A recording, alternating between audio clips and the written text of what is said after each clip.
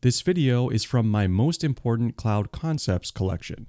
If you'd like to watch the full series where I describe all concepts in a single video, check out the link in the description. And so my next topic is actually closely related to horizontal scaling, right?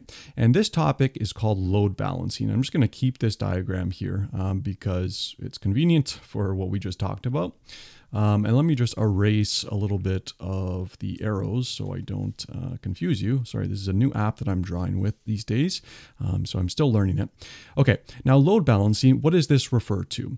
Now, we saw that, in the vertical scaling example, if you have a single host, and this is trivial, right? How you distribute load to your application. It's just going to a single host or a single machine. But now on the right-hand side here, since you have multiple machines, how do you send traffic to each of the corresponding machines, right? How do you monitor whether or not these machines are healthy? And how do you know whether or not, if a request comes in, you should send traffic to it? This is what load balancing is all about. And what it essentially is it's a layer that sits in front of your application, right? And it has a DNS or an IP address that's associated with the load balancer. And when a request comes in, it essentially distributes the traffic to one of the available hosts that are in this kind of virtual network. So in the example that we have here, if a request comes into the load balancer, it may pick number 1 in this case, right? Because it's currently available. Or it may pick number 2. Similarly, it would not pick number 3 because it's unavailable, right? Or it could pick number 4.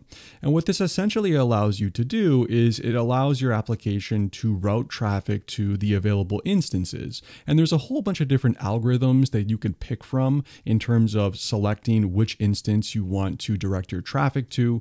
There's things called round robin, where basically you just kind of go through each of them, like 1, 2, 4 in this case, just because 3 and 5 are down, and then you do 1, 2, and 4 again. So 1, 2, and 4. You're basically just iterating through each of them over and over again. There's other more adaptive and intelligent methods that allow you to select which machine doesn't have as many connections as the other. So say your first instance has like 10 connections, your second instance has 20, your third instance over here has 30, then your traffic would be directed to the one with the least number of connections. You can also use other methods like utilization of resources on the machine. So say you're at like 99% CPU utilization on the first machine, but on the second, maybe you're at 50, and then on the third, you're maybe at like 20, then the request can be configured to go to the machine with the lowest amount of utilization.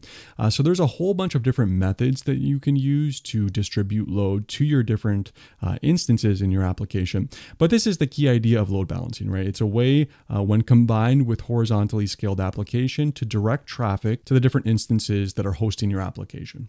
So that's the idea with load balancing.